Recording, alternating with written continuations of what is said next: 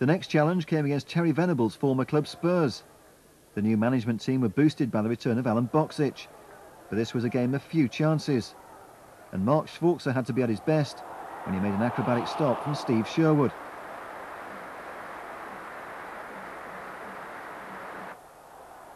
Schwarzer was almost punished early in the second half when he was put under pressure by Vickers' back pass.